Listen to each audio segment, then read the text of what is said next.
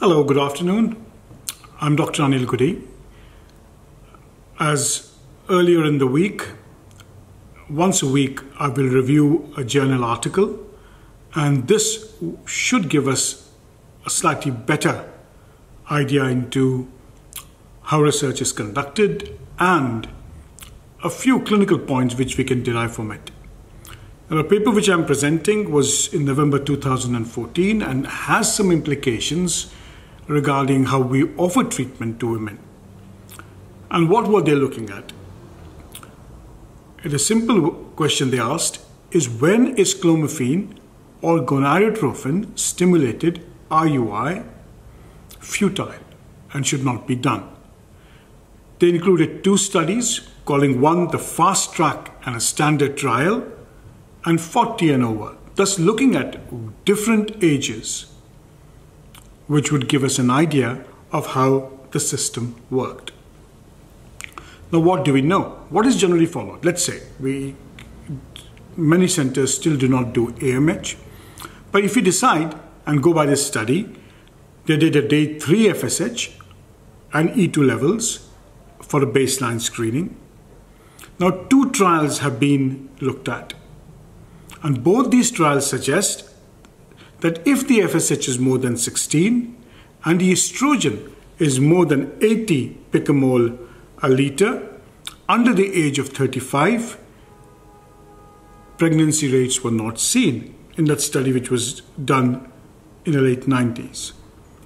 A second study which looked at FSH of more than 13, which was done again in the 90s, in women over 38, there were no pregnancies seen. Now, if you look at it, the pregnancy rates do tend to vary.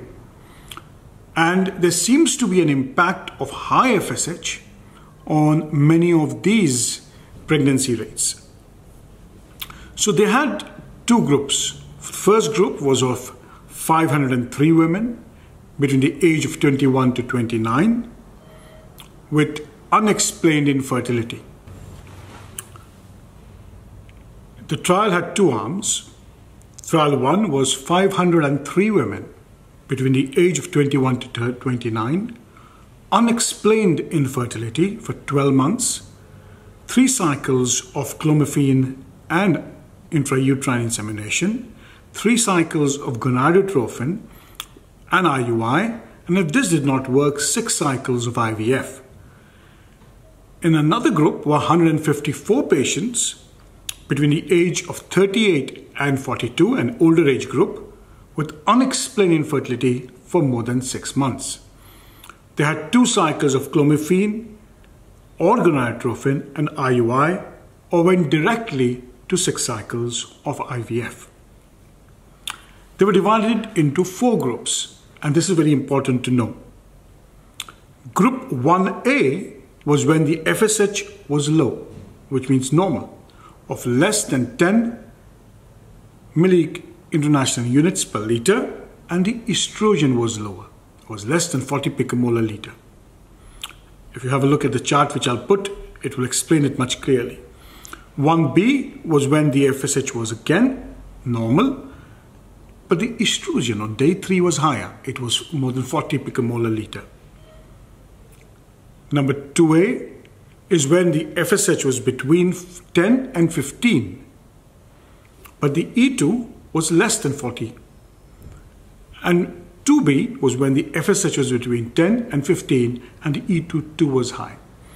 Now you may ask, why is a high E2 important? Sometimes a high E2 starts masking the effect of a high FSH. And that is one of the reasons why it is important to look at E2 also in conjunction with FSH when you start looking at day 3 bloods.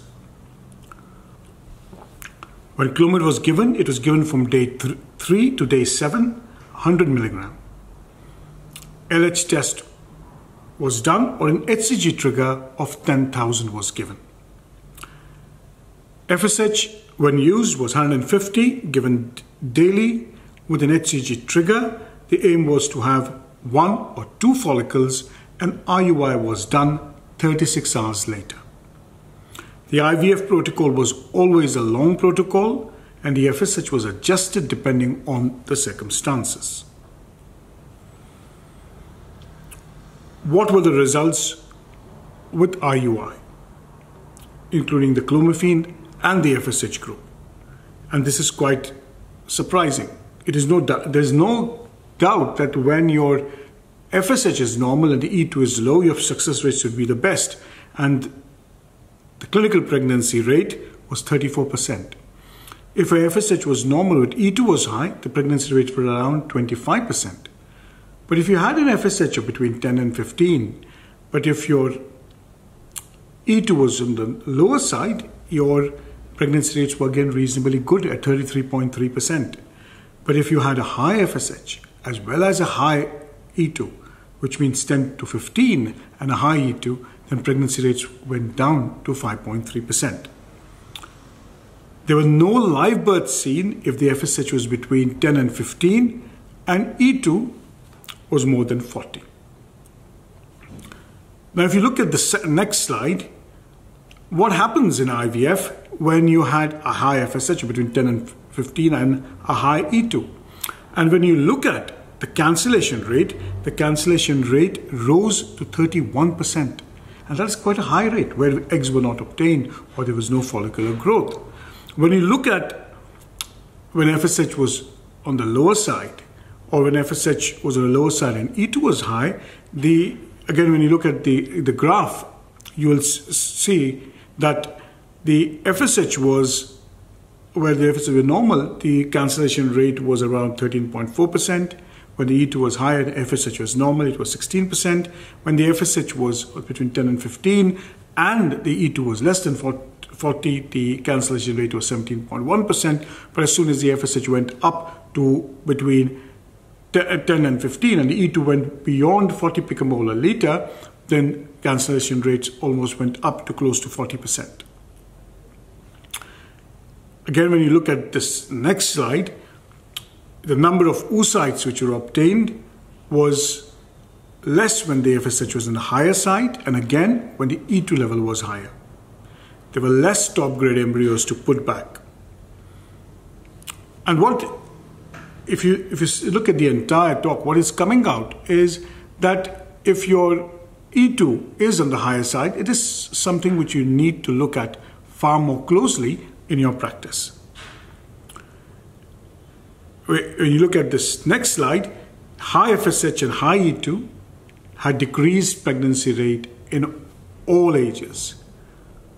High FSH and low E2 also had an impact, and that impact was more as a woman got older, which means if you had a slightly higher FSH and if you had a low E2, if you're younger, your chances of pregnancy would be good. Now, if you have a look at this slide again, in the group 1A, where the FSH was normal, over the age of 40, the chances of live birth rate was 9.7%.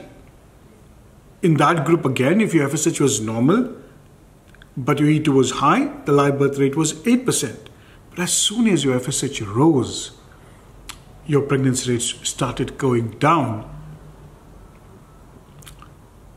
And that is in the IUI cycles. If you start looking at the IVF cycles, even when the FSH was between 10 and 15, over the age of 40, the live birth rate was 18.2%. But if your FSH was normal, the live birth rate was 39%, even at the age of 40. So when you look closely at the slide, at every age, once you start crossing the age of 38, you are looking at pregnancy rate which starts declining with IUI. In this group, the numbers were so small for IUI and IVF in the ages of 38 to 39 that I don't think that makes much significance. Now, this study has limitations, and it's very evident that there is an intercycle variability of FSH, which means what happens to FSH if we do it every month. And what happens is that if your FSH is normal, is less than 10, there is a variability of around 1 to 2, and an average is 1.7, which means if you keep repeating, you'll see a small variation. It is significantly more when you have an FSH more than 10, where the variation is significant. So if you do an FSH, it comes 11.2 or 12.2, it is possible in the next cycle you may have a variation, and that variation is between 4.9 plus or minus 0.5, so that's a significant variation. And that is one of the drawbacks of this study.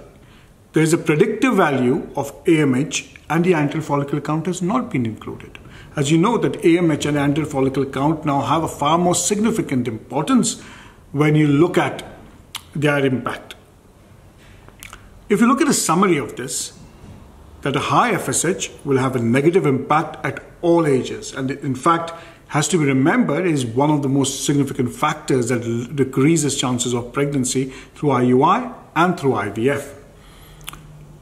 The more important thing is, as you get older or as your FSH starts rising, it is better to go earlier to IVF where success rates are slightly better than persisting with IUI, and to have a lower threshold in cases where the FSH crosses between 10 and 15%. I hope this was a slightly shorter paper, and it forms the series of between one paper or two papers which will be reviewed, and we'll be able to have a look at it. And what I would suggest is, if you could go on to fertility courses, there is a once a week teaching program that is done, and I can see a huge amount of interaction coming up. I'm hoping that this is carried out where we can discuss and cases openly, and I will encourage all of you all to do it. Thank you very much.